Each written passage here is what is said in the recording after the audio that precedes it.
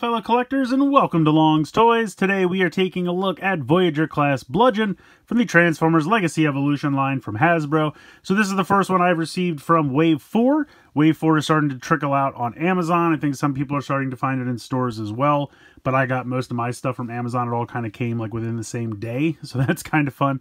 Now this does say Comic Universe. I don't know if they mean the original Marvel comics. They're talking about IDW. I know Bludgeon was a figure back in the original G1 toy line, but I'm assuming he just got his popularity from one of the comic universes. So if you know specifically which one, feel free to let me know in the comments below. But artwork here on the box, very, very cool. Of course, we are sticking with the plastic-free packaging, so you have the open window here. You can see the figure inside. Nice artwork of the vehicle mode here on the front, and really cool artwork of the robot mode here on the side. I love him using the sword. I think that helmet's fantastic. So really excited for this. You have your standard half of the picture for Legacy Evolution. Not really much going on the bottom. Got the logo and the QR code for the tech specs up here on the top. Spinning it around to the back, get some product shots of the robot mode and the vehicle mode. Now, of course, you can probably tell right away this is a repaint / remold of Tarn from, I think, Wave 2. But it looks really, really good. I'm really excited for this one. Evo Fusion, you can connect the two guns together. Evo Fusion just needs to go away. Anyway, in any case, let's go ahead. Let's get Bludgeon out of the packaging here, and let's take a closer look. Here is Bludgeon out of the packaging. He looks absolutely fantastic. The Tarn mold was really solid. I mean, it really has no kibble whatsoever. Yes, it does have the extra set of tank treads up here on the shoulder, but really just a beautiful robot mode here. Nothing hanging off the back, no backpack of any kind. Just really nice and clean, and this was a really good use of that mold to repaint as Bludgeon. Head sculpt looks amazing. They did a really nice job with that. I love the samurai helmet. The eyes are painted very nicely red. Nice silver there for the rest of the face. You kind of have the eyes here for the skull-like chest. You have the Decepticon symbol there. Color scheme's amazing. You have your reds and orange and green. All looks really, really good. Now, the funny thing is, Tarn had these too. Now, for Bludgeon, they kind of look like his swords, but those are not his swords. They're just kind of these pieces that hang on the front. If you like them better down, you can go ahead and flip that down. He does come with a sword accessory, which is very nicely done. It's in the red color here, but then, of course, the blade is painted silver. And then if you want, you can go ahead and peg this onto the back so that it looks like he has the sword over his shoulder, which I really like that look. I think that looks really cool. Now, obviously, if you flip these up, I feel like it kind of muddies that look, because then it looks like he's kind of got like 3 swords back there, which I don't really like as much, so I kind of like to flip these down so that he can just have the one sword there on the back. I think that looks kind of cool. Now, the other thing you can do, of course, if you have him using the sword, then you could put these up to almost look like he's got additional swords. And, of course, he does come with the same cannons that Tarn had, so we can take this, flip this piece around. I'll be honest with you, I don't really know why this piece rotates, because it seems like most configurations have it in this like configuration. I don't really know why it flips around like that. It's a little weird, but it's fine, I guess. You can go ahead and peg these in like this, and then you can just go ahead and peg this onto the back in that same spot that I was using for the sword. And then you can have the look of the cannons there on the back, which I think looks pretty cool. And of course you can spin this around. If we pop this off and pop it on like so, then you can, maybe I'll move these down for the time being, rotate these around, and he can have kind of an over-the-shoulder cannon look. So you have a lot of options with these accessories. Pretty much everything that Tarn could do. I don't know why this is unpegging here on me there. So there we go. So you can have the cannons over the shoulder. You can kind of put these back up. They would kind of just rest on the side. That looks a little too busy to me. So like I said, if you want to just have these down, they can just peg in down there. And then you don't even really see them because they kind of line up perfectly with the legs. So they don't really show up. And then you can just kind of have either the sword on the back or the cannons on the back. Of course, you can take this and flip this around, and then this can peg onto the forearm here, just like with Tarn. So if you want to, I guess maybe it's down here. Maybe this is why this piece flips around. So that way you can kind of put it here and it sits better on the arms. I'm guessing that's what that's for, because then you can have the nice cannons here on the arms. Now, of course, you can take this piece and put it completely away, and you can just use the guns. You can just hold the guns. You can dual wield the guns here like this. And that's kind of cool. And then, of course, the Evo Fusion gimmick is to take the two guns and just peg one into the other and give him this ridiculously long rifle. And it is kind of cool. You can actually have him hold it two-handed like that. I think that's pretty cool.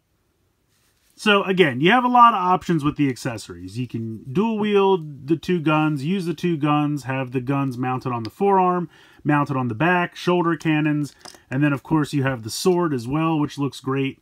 And he can just hold that normally. So, a lot of options. I think that's really cool. I love all the options with the weapons, and I'm so glad they included the sword because it's so iconic to his character, so you definitely need that. But yeah, they just did a great job. This is a really nice repaint. The accessories are fantastic. I like that quite a bit. Let's go ahead and get into articulation.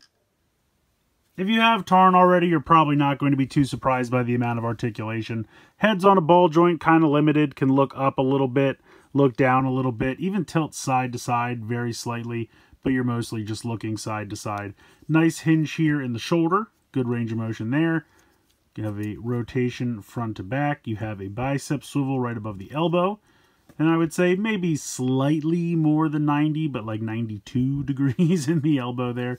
You have a wrist rotation, and the fingers can open as well, which is very nice. It doesn't, you know, change like holding accessories or anything because they kind of pop into the perfect circle that's made by the rest of the hand and the thumb.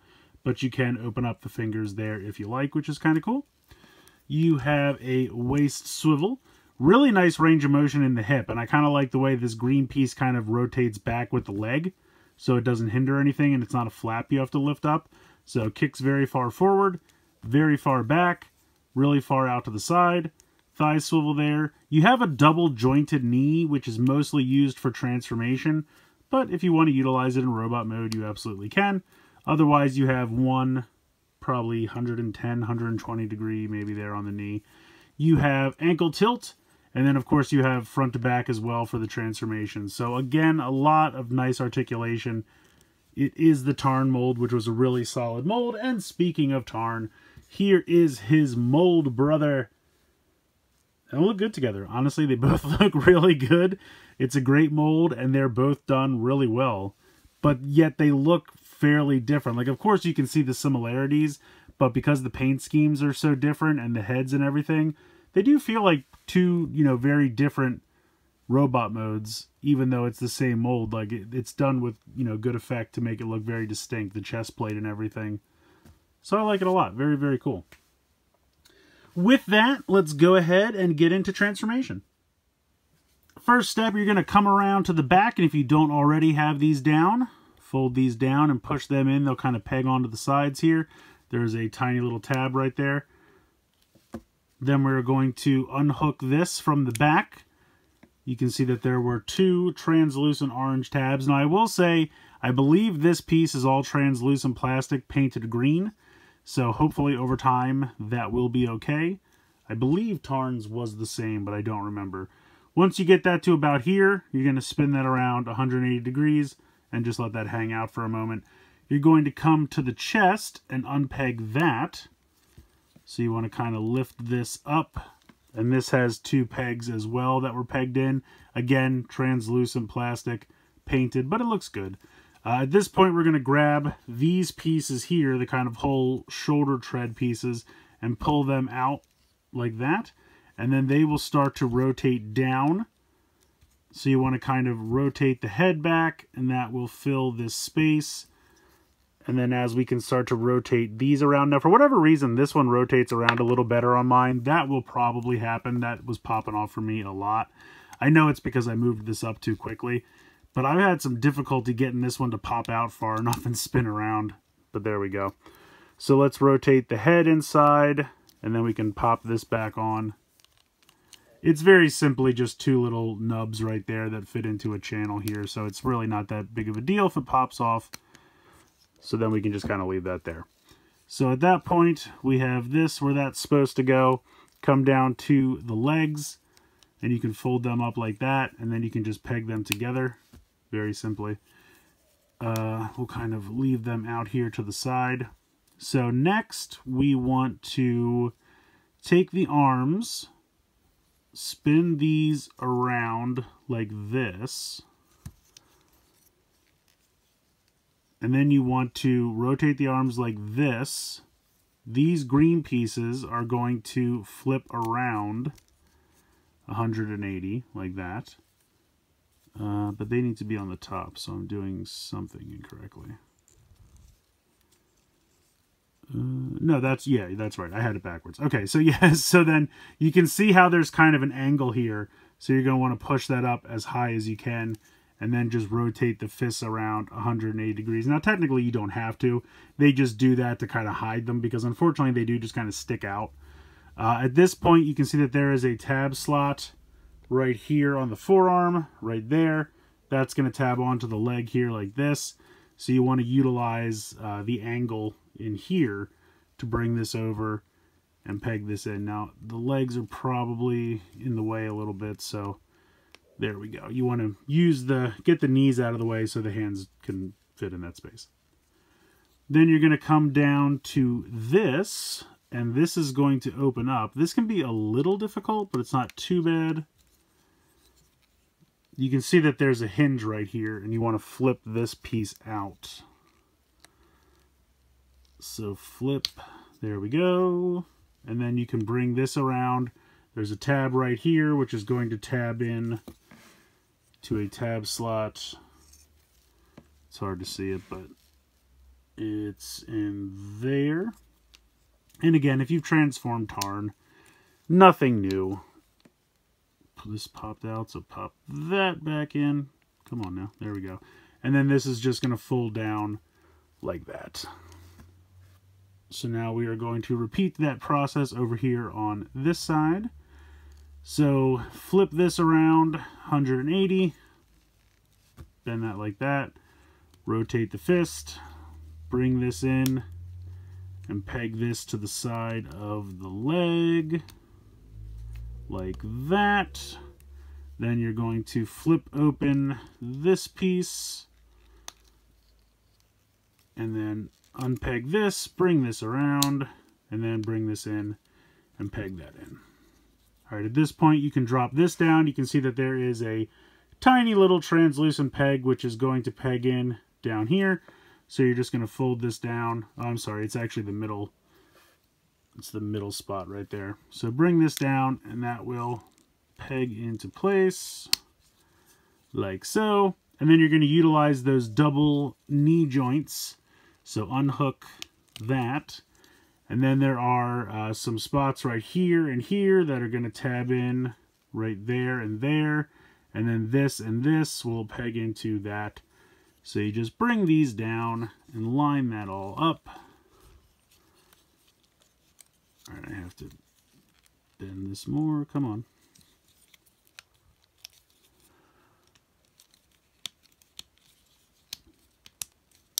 There we go. And then that will all peg in. And then you're pretty much done. The last step, let me put this down and remove the camera. Get your cannons, move this piece around like so.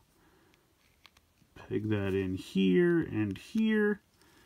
And then these two tabs are going to drop into these two tab slots right here.